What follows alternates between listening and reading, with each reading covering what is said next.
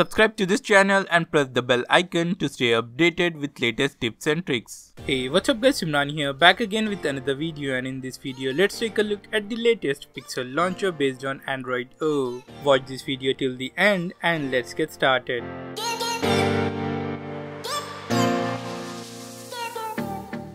The very first step is to go to Settings, Security, enable the unknown sources. This helps you to install the apps outside the Play Store. Click the downloads link given in the description of the video. From here you need to download the APK file. Download it and install it. Now set this launcher as the default launcher.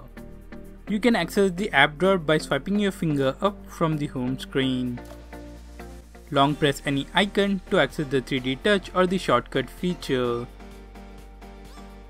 Tap on the Google icon to access the G pill.